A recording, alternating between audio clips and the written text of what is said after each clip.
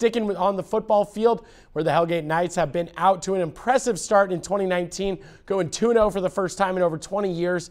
In Week 4, the Knights are hosting a Flathead Braves team that has yet to see a win, coming in at 0-3. However, the Braves have taken on some decent teams, losing to Bozeman, Billings West, and Sentinel. But the Braves' offense has been lacking. Through those 3 games, they've only managed to score 1 touchdown. Headed into Friday's game, the Knights aren't taking the Braves lightly, though, and know how big it would be to start 3-0.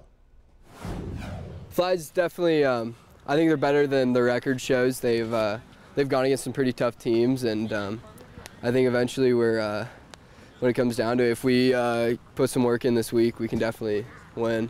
How big would it be to start 3-0 before you start facing some of those tougher teams? I just think it builds up the confidence, and I think it'll build up some momentum, get us going. We're definitely not ready for the big teams yet, but we're going to be there soon.